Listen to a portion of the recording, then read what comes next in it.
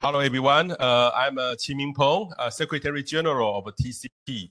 You are wondering what is TCP? Is the Taiwan Climate Partnership, and our founder is there. AUO, Delta, TSMC, Microsoft is an ICT company in Taiwan, and they are not also the local company; it's an international company because we found the importance of climate change. About 3 years ago, we organized together. So that's why in the beginning, we have only about 8 founding member. Right now, we have 100. And this year, we also opened one financial institute, the Fubon Holding, to join us, the only one, because we know the green finance is very important. So today's topic is green finance. And we know, everyone, we want to do climate change. The finance is the most important things. Although I am a meteorologist, I know everything about the finance. I work for finance, every day living by finance. But for the climate change issues, the green finance, how to do this is very, very important. Even when we talk about the nuclear, EU tax money, something, everything linked with green finance. So today we have 2 speakers talking about that. And we also have friends online to join us. And we have 2 speakers. The first speaker is Dr. Chebel Mota, and he is a partner and decarbonization and the climate risk of KPMG Netherlands. And the second speaker is Sean Kidney. He is a CEO of Climate Bonds Initiative. Very interesting about this. So maybe later on we can have a talk about this. Chebel, maybe the floor is yours. You have about 15 minutes. Is okay? Yeah. Okay. Thank you. And I welcome all of the audience online. You can ask questions in our chat room. Okay, please. Yeah, you can use this micro. Okay. Use this one. Okay. Let's see. Okay. No, it's working. No, not yet. Okay.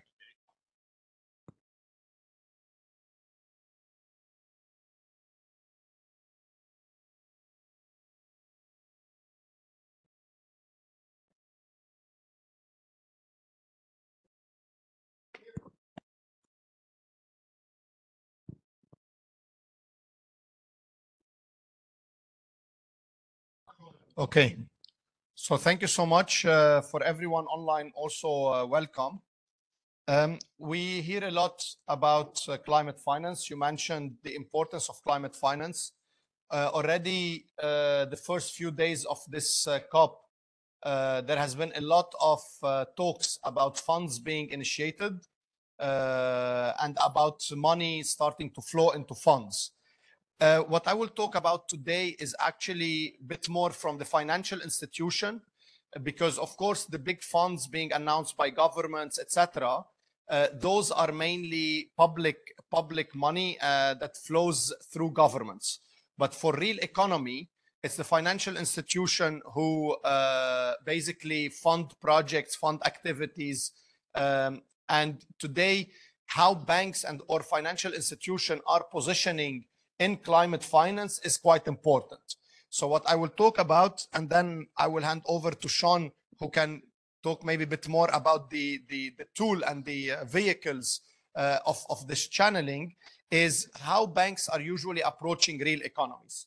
The first thing is, today, when we look at climate finance from a financial institution, of course, it can flow into any activity that is labeled green. But where we see mainly the focus is in 5 key sectors: oil and gas, commercial real estate, iron and steel, power generation, and cement sector.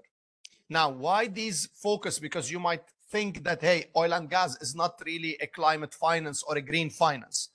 But for banks to decarbonize their portfolio, they need to address the portfolio companies or the finance they give to oil and gas sector.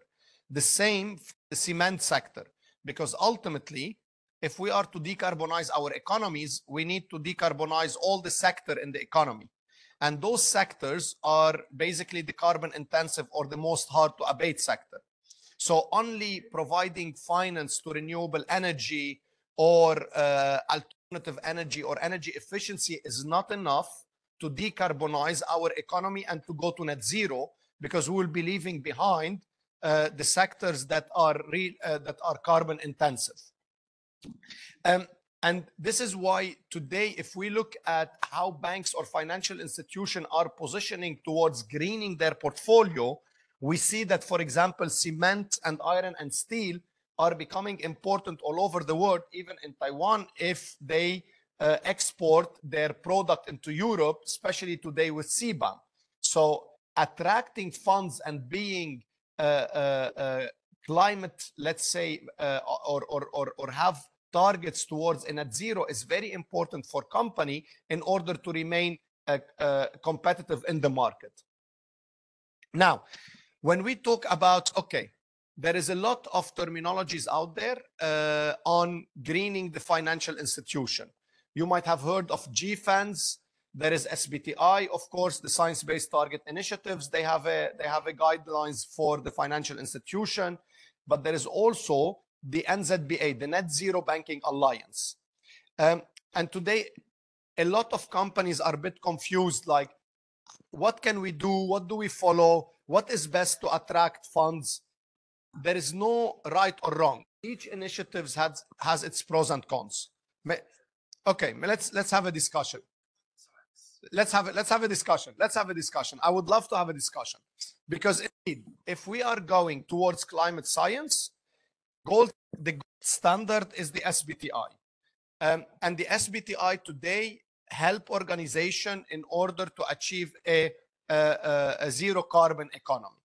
However, we need to recognize that our economies need different approaches per sectors, because some sectors are harder to abate than others. This is where the NZBA, the Net Zero Banking Alliance, comes into the picture, because it's a sectoral alliance that is very much aligned with SBTA, but takes into account the reality of the banking sector. And this is why there is a little bit of flexibility into NZBA guidelines versus SBTI guidelines. If you can see that both initiatives have a very big attraction into the financial institution, NZBA, of course, is much more recent than SBTI. They are aligned with SBTI on the longer term, but they provide a bit more flexibility on the short term, specifically around the decarbonization of financial institution portfolios. But again, SBTI is really the gold standard toward a net zero 2050.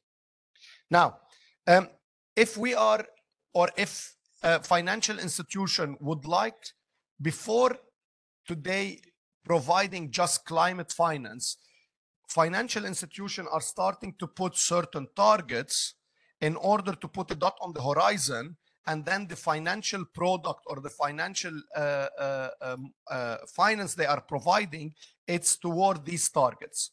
Now, the Science-Based Target Initiative does provide a lot of sectoral guidance approach that banks or financial institutions can use in order to determine criteria for their sectoral companies, and then according it provide climate finance or green finance, or establish new type of solution, financial solution. The Net Zero Banking Alliance, they are also developing, but because they are more recent than SBTI, they are developing sectoral based approaches. As I mentioned before, overall, today banks are still trying to figure out how to approach basically decarbonization of their portfolio, how to provide climate finance, and how to remain real to the economies. Because even if banks would like to provide all their available money towards, let's say, decarbonized projects, and there is not enough of projects, then banks will be out of business. So what we see today is that in general, within the financial institution, and maybe a bit in Europe, there is an availability of fund, but not necessarily enough availability of project that meets stringent criteria. And this is why banks, especially European banks, again, are looking all over the world for project that meets their criteria. I will not go into too much about how SBTI treats the approach versus NZBA, but it's quite important to know that even SBTI today, which is again following the science, do treat different sectors differently when it comes to net zero. On the long term, all sectors need to get to net zero by 2050. This is what the science tells us. But in the next 5 to 10 years, so when we look at 2030, 2035, not all sectors can achieve the same emission reduction. Some sector can achieve 40, 46, 50%. Other sector can only achieve 20, 23%. And SBTI have taken this into account, and this is starting also to affect how financial institution takes their target and basically channel their funds towards the different sectors. NZBA is very similar, but again, NZBA on the longer term is aligned with SBTI. On the shorter term, there is a little bit of flexibility. Now, when banks set their ambition and then they set, let's say, new type of product or vehicles in order to channel climate finance, we see 3 key action being taken. The first is they determine the direction of travel for net zero. So the direction of travel for net zero is at which pace they want to start channeling climate finance. What percentage of their portfolio they want to allocate to what sector. We are not, as KPMG at least, we are not in favor of exclusion policies. Because yes, banks can say we don't want to finance on the short term at least. We don't want to finance, let's say, oil and gas. We don't want to finance cement. We don't finance steel. But the reality is our economy still needs those sectors. Our economy has not yet pivoted in order to have new type of concrete or new type of steel or only green steel. This is why, rather than going through exclusion policies, it's today banks are setting certain roadmaps and direction of travel that include the pace of decarbonization, and they are channeling their funds according to this pace of decarbonization. The second thing is they are aligning with the industry initiatives. So it's not really a top-down approach where banks say, I will do, 50% reduction in the cement industry, because simply if the cement industry cannot achieve 50%, the banks will not be able to achieve this on their own portfolio company. And the third thing is they are not taking all sector at one go. So they are really selecting or prioritizing the sector where they channel their climate finance. And this is quite important in where we see when it comes to attraction of climate finance is that the sectors that are working to get technologies or green technology or low carbon technology better embedded into their operation are starting to attract funding or are starting to engage with financial institution better. Now, if I talk a little bit about regulation, of course, there is CBAM, and this CBAM is putting pressure on non-European company to implement initiatives or technologies that are low carbon. But next to that, there is the EU taxonomy that is providing stringent criteria on what can be called as, let's say, green finance or sustainable finance.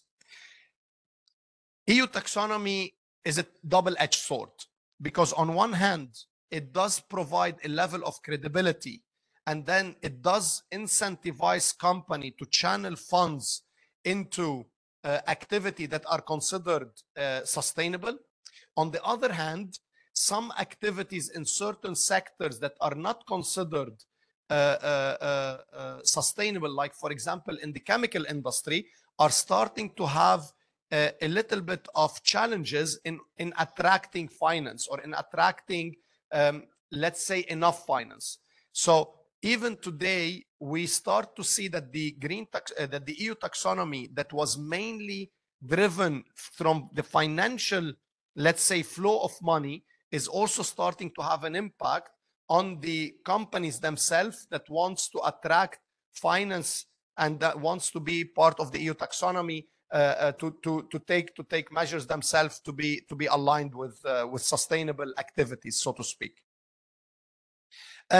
Now, what do we see in general? Banks going around a certain journey in order to determine how to deploy their green finance, and this journey starts by looking at their portfolio, start at understanding their own portfolio and prioritize which company.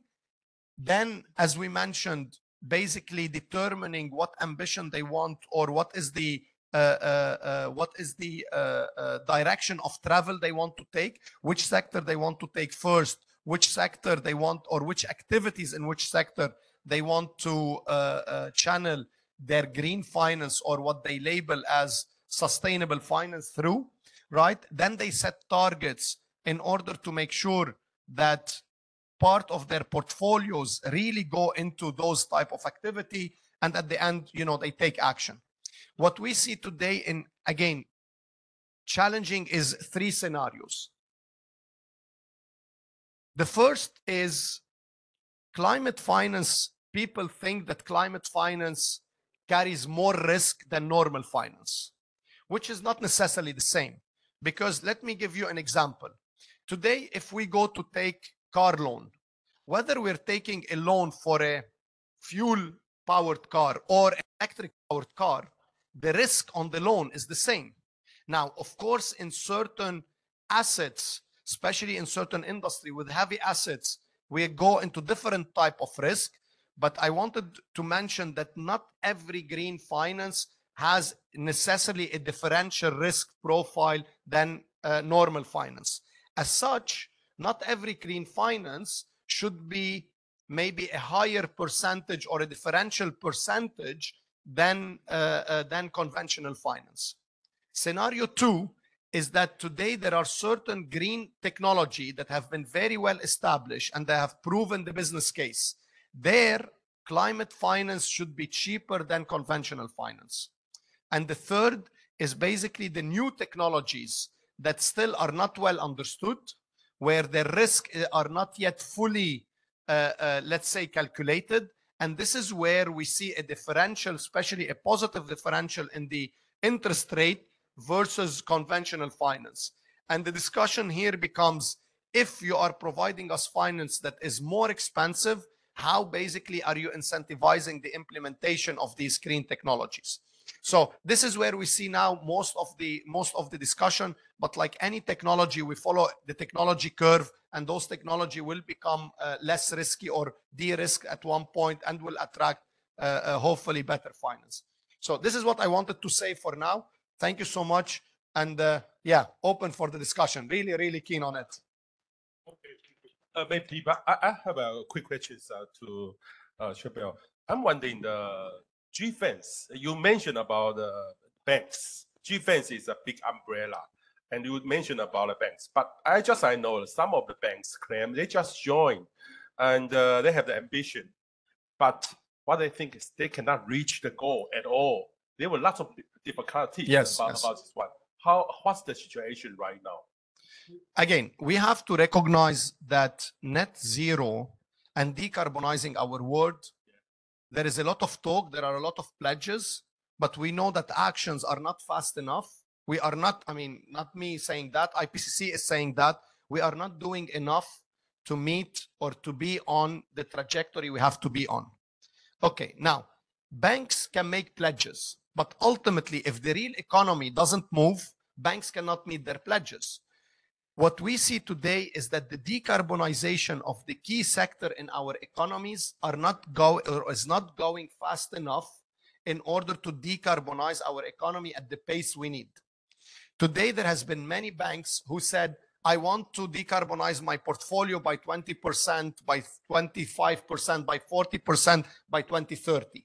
They can ultimately, what is the levers they have? They can say, I don't invest in a company anymore. Okay, fine, but this goes ultimately against business. Or they can engage. And today, banks are engaging with their clients. So they are moving from, or at least there is a move from exclusion to engagement. So rather than saying we don't give fund, we engage, but engagement put them at a basically certain position of control where they cannot force company to act, but they can incentivize company to act. And if company don't act fast enough, banks cannot decarbonize their portfolio fast enough. So to answer, long intro, but to answer your question, banks or some banks were quite eager to be very ambitious, but then they are facing the realities of the real economy. And this is where today there is a big discussion like, okay, you know, where do we position? Do we position ahead or do we position as an enabler for the real economy to decarbonize? Oh, but your data shows that very limited banks joined the alliance. Not every bank. What about the others did not join? What's their future? I cannot speak, but again, like many initiatives, and hopefully again, Sean will mention, any initiative starts with, like yourself, you start with the launchers. You start Yes. with the one who launch, Yes. and then you build momentum, and year after year. Now, the fact that SBTI or NZBA have so many banks already today, right? It's something that we should build on. There is enough momentum to build on. But again, not every bank in every economy. We have to recognize that some economies today, decarbonization is not necessarily priority for them, right? Okay. So not every banks today is in the same position as maybe, you know, the global banks or banks in advanced economies. Okay. Thank you. Wonderful. Thank you. Thank you. Thank you. Yeah. Okay, let's welcome the Sean Kinney. Okay, you can use this one. Use that? Your boss. Hey, I have options. This is great. This is what we need, options. It's challenging. I'm the CEO of the Climate Bonds Initiative. We're a global NGO working to mobilize capital for climate action. Let's just understand what we're dealing with to pick up on some of the comments my friend said earlier. We had last year, the G20 commit to 1.5 degree maximum warming on the planet. You might remember the Paris Agreement said 2 degrees, 1.5 if we can, because major nations were not willing to commit to 2. Climate science has advanced since then. Climate scientists will tell you very clearly 2 degrees is unsustainable. Our planet will be unbearable for human beings at 2 degrees, and we trigger so many feedback loops, we will see warming of 6 to 8 degrees by the end of the century. Unbearable. Understand the ramifications of this. If we do continue on what is still the current trajectory of change, we will expect to see changes to the global environment that will make it impossible for human beings to survive. This is an extinction event that we're looking at. This is not about creating a slightly more comfortable future for our kids. On the current trajectory of climate change, we are looking at substantial risk of extinction of the species and many other species with it. We already have the highest level of species lost on the planet since the meteor hit Yucatan years ago and wiped out dinosaurs. This is human-induced, but we're doing it to ourselves. That's the background to all of this. Now, the bad news about the G20 target agreed last November is that according to the World Meteorological Organization, we will actually get there in 2027. We've lost already. It's very important to understand this. We have failed monumentally as a species to address what our own scientists have been telling us very clearly now for the last 35 years that we have to do. The crazy thing about this is it's not hard. The solutions are absolutely clear and present. Yes, it is challenging, but from a technology perspective, there is no barrier to the change we have to make. Technology will improve the speed of transition, but we know how to do clean energy. We know how to do green steel. We know how to do low carbon concrete. We know how to do sustainable agriculture. None of these things are research and development. None. Yes, there's some cost issues, but the truth is our economy has been managed with public policy constraints for the last 200 years anyway. We make decisions to make seatbelts compulsory in airplanes to stop people dying no matter what the cost. We just do it, then everyone has to follow. We make decisions to electrify our societies and stop people burning wood everywhere for a variety of reasons, including cost. We just do it. And we're in that similar kind of position in life. We do need to understand, because we have failed so spectacularly, climate change is happening. Typhoons in Taipei are going to be 2 times to possibly 3 times as intense by 2050. We have to prepare. That will mean changing our building codes. That will mean changing our coastal land management planning, because we're going to get tsunamis, or tidal waves, I should say, coming through. We're going to get more floods, as we saw in Taiwan in the last few months. We're going to get droughts in between.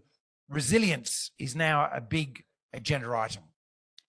That's the bad news, but it's important to just understand this is not a small issue. This is not about how we gently change things. This has, because we have failed to act, now become a cliff we have to jump off in terms of change. Okay, positives. We are lucky in one way. We do have the solutions. They have to be scaled up. They have to be made cheaper. We have to invest in learning rates, as we have done, by the way, in things like the semiconductor industry in Taiwan over the last 30 years, where the cost of doing semiconductors continues to drop. We have not done that in key areas of change, apart from solar and wind, where thanks to the German government in 2001, and then the mainland Chinese government in 2006, we have seen extraordinary state-backed investments in renewable energy, which has driven the price down. It has not been clever companies. It has not been R&D. It has been large-scale offtake agreements by governments that have allowed the scaling up and therefore the lower cost reduction, which has driven that particular sector. We need to do this in lots of other areas. The scale of capital we have to invest in solutions is around $150 trillion US between now and 2050. That's a lot of money. But we are lucky because we have the capital available on the planet.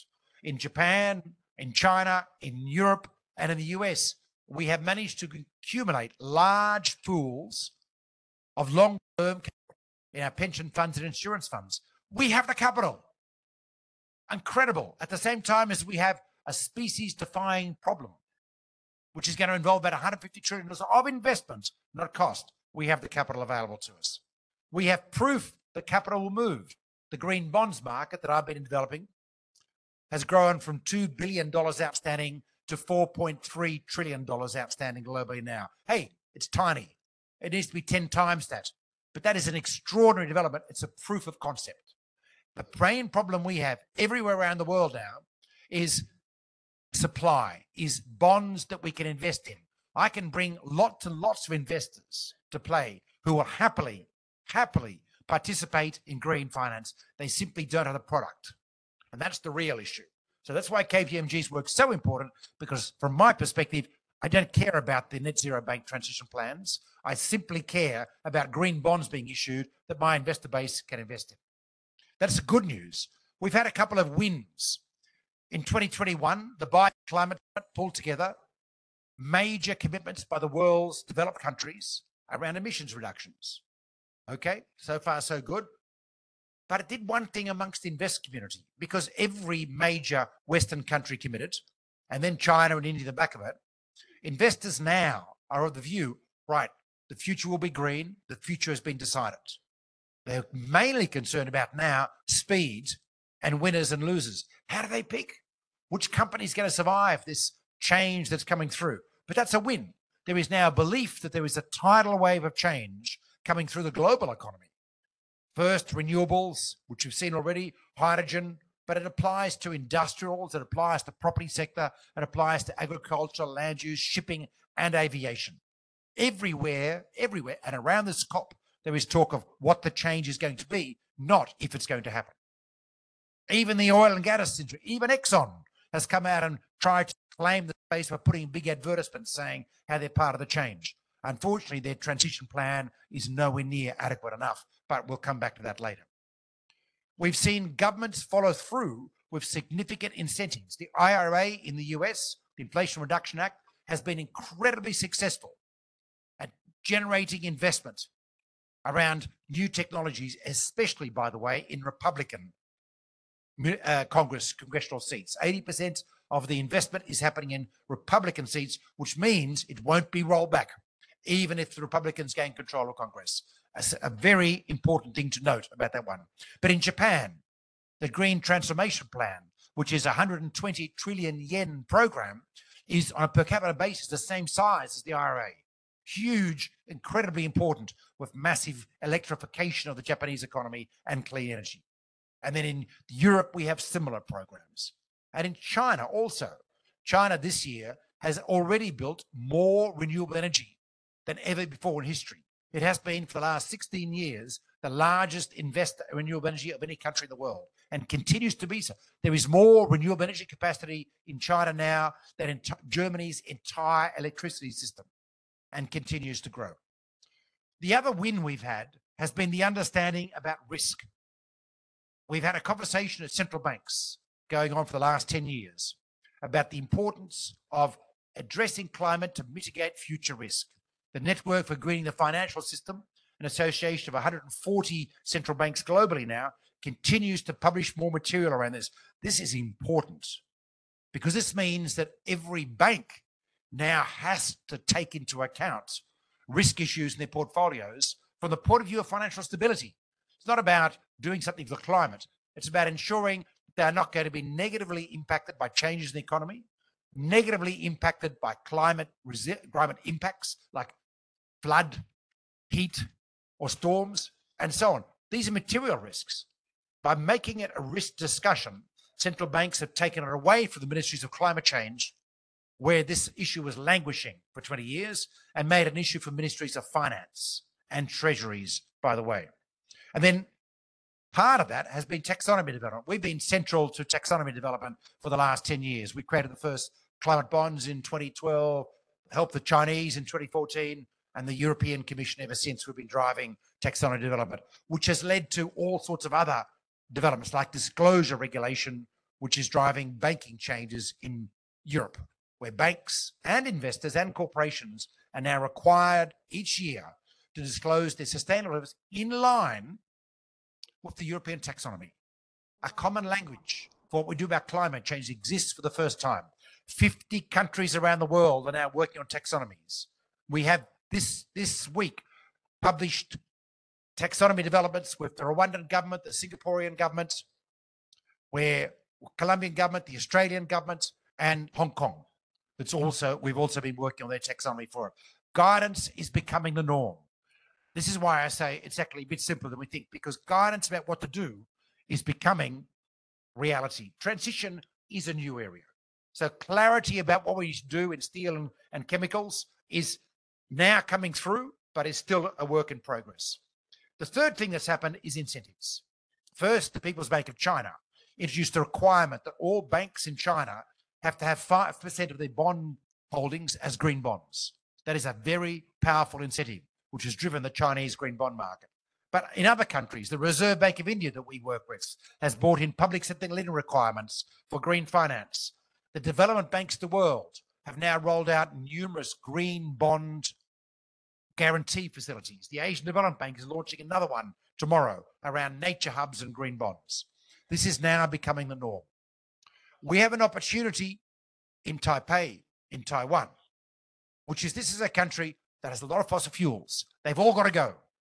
And by the way, the taxonomy is forcing us to address some very difficult questions. One of the difficult questions has been the false stories we've been sold in the last 20 years about transition. The International Energy Agency said very clearly, early this year and again last year, there can be no new fossil fuel investments if we had to meet a 1.5 degree trajectory. Nada, niet, none. That is new gas as well as new coal. We will need to sweat our existing assets, but we must stop the drastic methane leakage problem that we now exist. We saw an announcement yesterday about that from the COP presidency. Change is happening. We need to change the energy system in Taiwan. We need to change the industrial base in Taiwan. We need to change the agricultural base in Taiwan to be aware, to address all of these problems. We need to make our economies everywhere around the world future fit. The reason I'm here is I think there's a chance that Taiwan could be a laboratory for the planet. We need laboratories. Singapore is becoming it. The government has decided to go deep green, has done amazing things just the last 12 months. We have Denmark doing the same, becoming a deep green country. Taiwan could do that, could be part of a constellation of small countries that show the big countries exactly how to change very, very quickly. For that, we need you. Thank you very much. Thank you, Sean. Have a seat, please. And also, Chappelle. Okay, both of the speakers talk about the issue and also have some thinking about Taiwan. And okay, I have several questions, and later on I will open to the audience. I will focus on the first question. Will focus on the EU taxonomy, because last year we all know the EU taxonomy used the nuclear and fossil fuels such as gas as a sustainable source of energy. It makes us surprised about this. Although we know it's because of the war of the Ukraine-Russia war. No. Maybe probably you can give us a very explanation about this one, the situation. And because lots of people think that nuclear power is green energy. Yeah. Okay. Let me correct your misconceptions. I've been intimately involved in all of this. First, yes, a couple of years ago, Europe did allow a sliver of gas to be included. But understand that the conditionality with European inclusion is very, very tough. There will hardly any be. You can only build gas if you're replacing coal. You could only build gas to 15% of the generation capacity of coal. And you have to commit that that gas plant will be low carbon by 2035 in line with the International Energy Agency's net zero 1.5 degree pathway. These are critically important caveats to understand. This is not a message about gas being green. This is a message about meeting the IEA's tough transition pathways. And so far, we haven't seen any plans to qualify. So understand that. But even with that, they don't attract EU taxonomy. They cannot be under EU taxonomy, gas plants. Well, with those caveats, a gas plant could be, but it's very, very difficult, and there's been none so far. On nuclear, look, let's not fuss around here. Nuclear is low carbon. There is no debate about that. It is very, very low carbon. What is going to kill the species is not nuclear. I'm not a big fan of current nuclear technologies. I'm working a lot in Japan at the moment. Fukushima is a live issue for the population there. And I appreciate that in Taiwan, we've seen a capping of nuclear. But if you're going to close something, close fossil fuels before you close nuclear. I make this speech in Germany all the time. In Europe, we've recognized that. We've said nuclear is low carbon. The rules for building nuclear are quite tough. It is not an open blanket for nuclear. You need to address waste disposal, which is not being addressed very successfully around the world. However, we've understood that to achieve the transition for climate, the most important thing to do is to reduce emissions globally, and that's reflected in taxonomy. So yes, we count nuclear bonds as green bonds, and you'll see more of them coming through this year. But the International Energy Agency, in its own modeling, the best forecast we can have for nuclear is 8% of global energy generation in 2050. This is a diversion, folks. Let's get on to the real issues. That's renewable energy. Yeah, Chappelle. Well, on gas, I think we agree. On nuclear, maybe slight nuance. Is nuclear low carbon or near zero carbon? Yes. Is nuclear clean energy? Question mark. Because indeed what you mentioned about waste. So for me, it's always about what is the boundary and where is the scope that we draw clean. If we are looking at operations, the actual operation of nuclear to generate electricity, we could say, yes, this is green operation. However, if we look at the bit wider value chain of nuclear, no, we do have to recognize that today there is an issue post and even sometime pre with the mining, etc., but also post mainly where material issues still align. How do we treat the waste in order to make it clean for our environment, for our planet? This is why indeed it's absolutely absurd that certain country closed nuclear in order to, or maybe not in order, but basically carried on with coal in order to provide energy security, right? Nuclear do provide energy security. They are a great base power, right? Very efficient. So moving away from nuclear because of a certain emotional trend, but then replacing it with coal, I think it's absurd, right? However, is nuclear low carbon and need to attract certain funding in order to enable the transition? Definitely yes, right? What do we label it? It becomes a matter of taxonomy after all. Yeah, even if the COP28, several countries have the pledges triple the nuclear power. What's the connection with the green finance? Well, again, I think it's a matter of terminology and it's a matter of taxonomy. So the EU has labeled nuclear as green power in order to put it under the framework of EU taxonomy. So today, from an EU taxonomy perspective, money can be channeled to nuclear and can be labeled as green. We just heard there will be green climate bonds going there. We need to recognize, again, getting to net zero, solving our issues, right? Solving the issue of extension that Sean just spoke about is not something that will happen tomorrow. It's a journey for the next 20 or so years. Ideally, not more than 20, 25 years. Ideally, otherwise we're doomed, right? And Sean mentioned this very, very clearly. However, those 25 years, we need levers. We need transition levers to go through them. We are not off a cliff. We don't jump from 10 to 0 straight away. And this is where doing pledges around tripling renewable energy, doubling energy efficiency, even nuclear, is quite powerful in our view. You ask a specific question around COP. Let's be clear. Nuclear qualifies as green or low carbon for the purposes of NDCs. There's no debate about that. The risks associated with future are not to do with climate. They're to do with what I call do no significant harm risks enshrined in the European taxonomy as an idea. Different countries have to make their own decisions about can they deal with the waste issue and so on, and they may or may not include it. But it is low carbon. Let's be very clear about that. Does that mean that we're a fan of current existing technologies? We're not, because they're expensive, they're slow, and they clearly have operational risk. We've seen live experiments, right? So it doesn't seem like a sensible thing to do. France has decided it's going to build a new fleet of nuclear power plants. Okay, they're green, they're low carbon. They're not going to come into operation in 2046. I mean, that is not a fast solution. A fast solution is the next 7 years. No new nuclear plant will be built in the next 7 years if it started now. But we can do a lot of solar, a lot of wind, even a lot of geothermal. And of course, in high earthquake zone areas like Taiwan, you've got a real do no significant harm risk. Are you putting facilities in an area where you increase the risk of accident? That's just like lunacy, isn't it?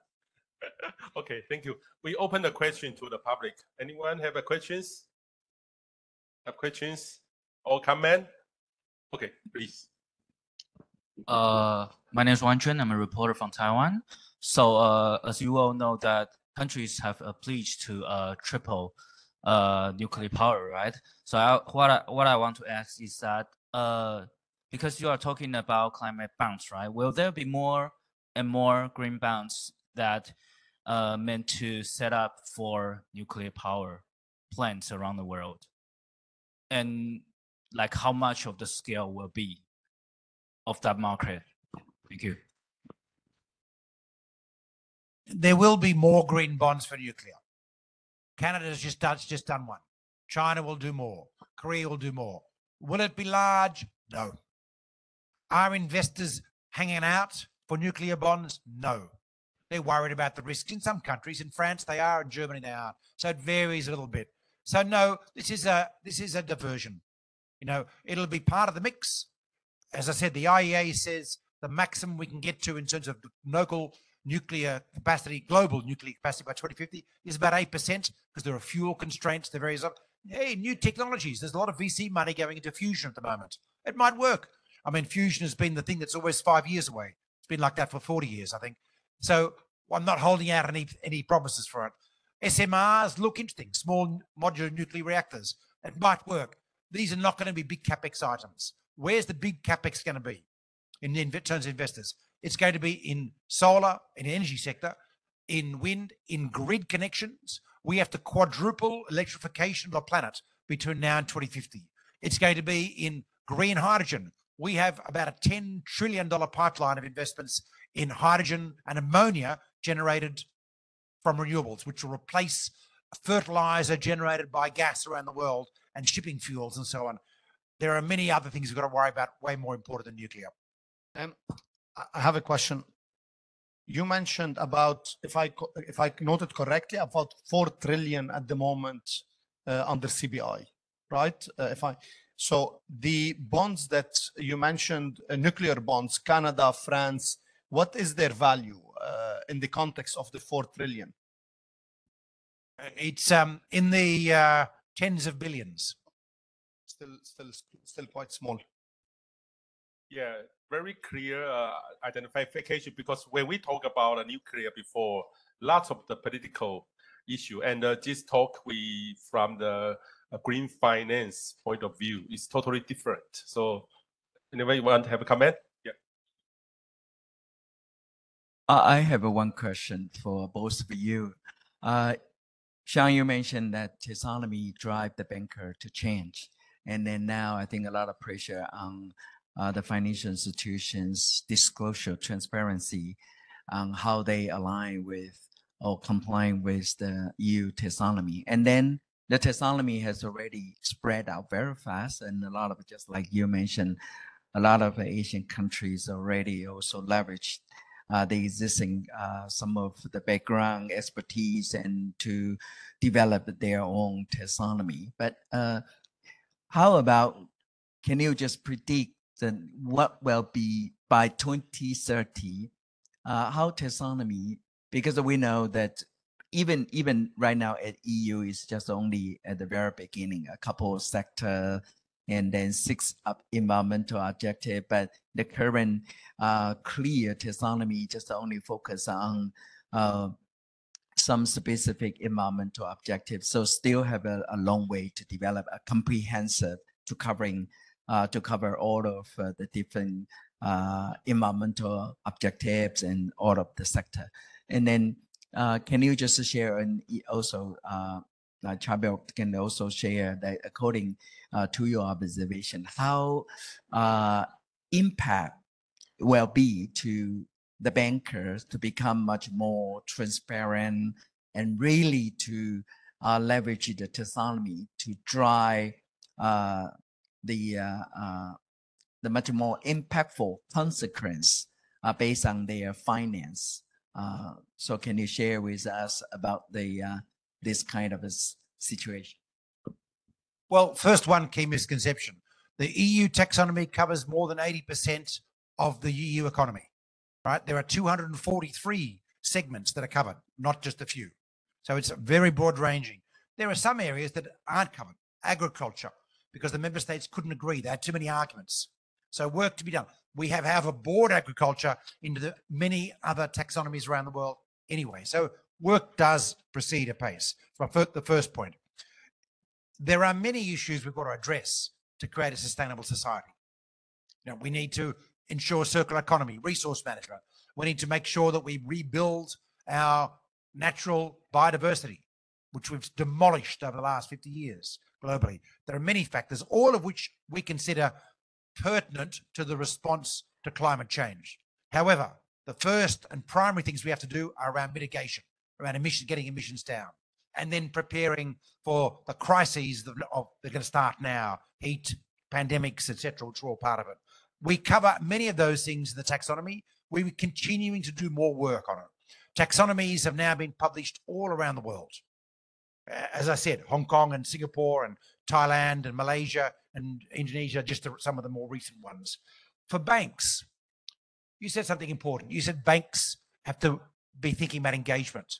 We would argue, and I'm doing a seminar for Japanese banks tomorrow about this, we would argue the primary indicator for banks is not their carbon footprint.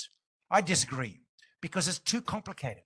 You know, by the time, I mean, we looked at how you manage the carbon impact of a trading desk. Honestly, it is what you'd call a problem that needs AI. It is impossible to figure out, too difficult. We could spend 30 years coming up metrics for banks around their financial emissions. We can do something very quickly. We can look at banks' clients and how many banks of the how many of those clients are addressing transition, are preparing, who's actually done, and then we can have some assessment about the quality of transition plans, which is coming through, as you talked about, of SBTI and so on. That engagement metric is, for me, the most important metric, because banks are enablers rather than the direct builders of power plants and the like. And that's how this will play down. So when it comes down to reporting under the European taxonomy, banks are required to report on the sustainable investments they've made, which is not the same as carbon emissions. What percentage of their portfolio is exposed to renewables. It's already getting simpler. And the next metric will be around transition plans and what their clients are doing. That's doable. For the underlying companies, of course, we need to have the reality of those transition plans, annual reporting, metrics that are linked to actual capital investment plans, action plans, and all these things. That work is the groundwork that's got to be done. Okay. I would like to extend what you said, not to repeat, but very much similar to CBI. If we treat regulations, taxonomies as enabler to drive green finance and provide clarity and transparency in the market, it's great. We need to be careful by using reporting as the drive, because there we open a lot of rooms to use the wrong lever to start labeling things just to report on them. And I believe CBI, you stand in the front and not at the end of this change. So basically you say, according to these criteria, you can issue a bond, and then, okay, at the end, KPMGs, we do a lot of CBI assurance, and then yes, it ends up in a report. If you position at the reporting, then the risk, and this is what we see a lot, is that if the reporting is the stick or the carrot, then banks or other institution or other organizations start to see, how can I fit things in order to put in a reporting box? So a lot of today regulatory work, especially in Europe, is trying to close those loopholes from both ends of, let's say, this funnel. We have the EU taxonomy, and Sean, you mentioned the EU taxonomy led to other disclosures, and at the end we have also the disclosures coming up in order to really provide this transparency in the markets. Now, ultimately, banks, right, follow the economy, follow their portfolio companies, right? So banks can push and then can claim how they are engaging or how they are incentivizing or how much ultimately finance they are providing, but it's not up to the banks to claim how much carbon they are reducing. Because let me tell you very simply, banks can sit on their hands, right? Green infrastructure, let's say, go low carbon, grids go low carbon, their portfolio company benefit de facto, and the banks say, yeah, my portfolio went down. They haven't done anything on that. So let's be careful also, or the messages should be very clear on what do you report on and how to use the reporting, right? Not as a marketing engine, but really meet the beginning of the funnel in order to report what you are doing against the initial criteria. Okay, thank you. I would like to finish all this session, and thank you all the two speakers. Thank you. Give applause. Thank you. For you. Yeah. Oh, thank you. Yeah, yeah. Let's take thank a you. photo. Thank you. Yeah, take a photo, please. Yeah, here. Okay. So here.